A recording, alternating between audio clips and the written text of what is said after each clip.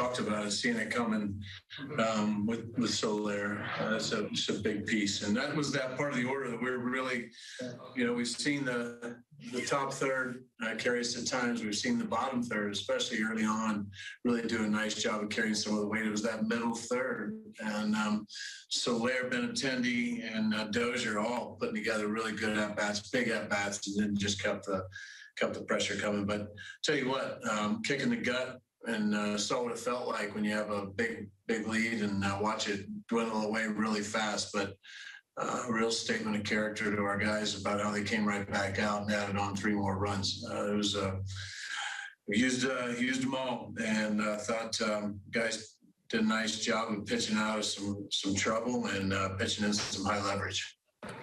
And just, obviously it was one game, but do you feel like it's important that you guys, sort of respond quickly when you have a loss and keep these things from starting to pile up again? I know it was only one game, but did you feel like that was important for you guys to respond right away? No, I think that's always important. Try not to let those run very long. Typically, you talk about having one of those pitchers that's going to be your stopper, come out and give you a really solid start.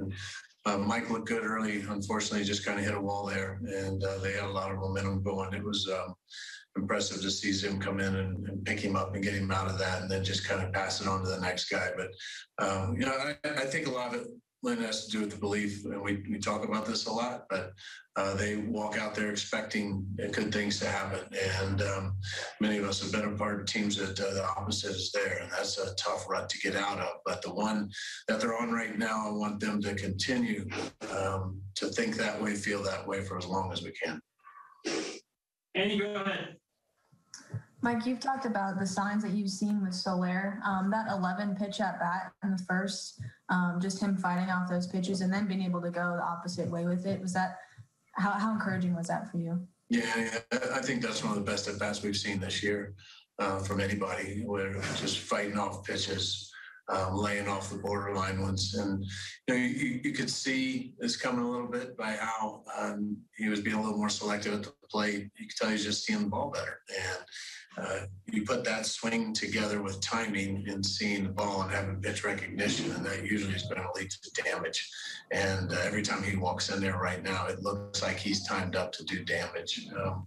So it's and look at Benintendi out there too, as we talk about those middle 3 in the order, taking 3 walks and hitting a big double for us. Dozier once again smashes another ball that ends up turning into an out, but really good big at bat early on for us with the triple. Just getting these guys a little confidence, different guys, getting them the confidence to go in and hopefully we can ride that group for a while. With Soler and those middle guys, I think you were talking about, having them get going, what can that do for your lineup, being able to, make it a little bit more deep for you? Well, really, we're talking about the guys that we've been hopeful from the beginning to do damage. We talked about the guys at the top being able to get on base, and they've done a nice job of doing that. And then you can mix Salvi into the damage group, but from 3 to 6, you're really hoping that those are going to be RBI producers, and they will be. Just a matter of getting them into a good place. And today was a great step in the right direction.